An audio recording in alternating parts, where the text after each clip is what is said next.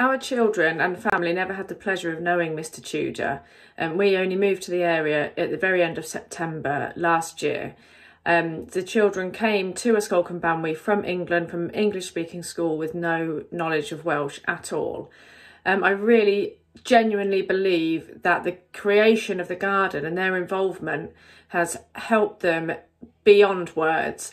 I think, first of all, we all know the benefit of being physical, and how when children are able to use their bodies, they then can go on and concentrate more, for example. But it's way beyond that. It's definitely created the most amazing sense of community that our children are already completely ingrained in, we believe. They are so happy when they've been working on the garden, they come home, they're full of excitement to tell us what they've been doing. And I think their well-being and happiness has been created from being a part of that community project that they're really proud to be involved in. Just speaks for itself. But beyond that, I think that it also shows how you don't have to be sat behind a desk to be learning maths, literature, science. When you're building a bird box, and they're obviously having to work out lengths and angles. They're also talking about the texture of the wood, whether it's smooth, whether it needs sanding, is it too rough? And of course, as they get older, that gets in more and more in depth. My children are still fairly young. So I think there's so much to be learned, so much to gain from being involved in a physical project where they can see the end result in a group. The whole school have come together, and it's not just about the physical movement. I think, to me, it shows just how much they can learn through doing a project that they're interested in and passionate about. And I think that just shows how this school really cares about the children and thinks beyond the now perhaps old-fashioned way of sitting behind a desk and thinking that is the only way you can learn.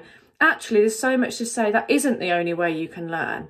There's so much information about how when children's interests are piqued, when they've felt like they're part of something, that is when they learn more. And I think that this garden is, I've already said it, but the perfect example of this.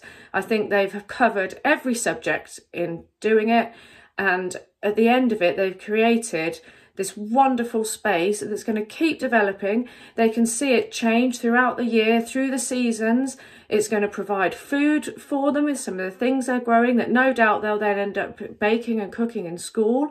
So it really ties the children into the environment, into their environment, gives them a sense of belonging and community and stability. And I think when you have that, you then create children that are not just in a box sat learning at a desk, but they're able to critically think. They're able to look outside the norm.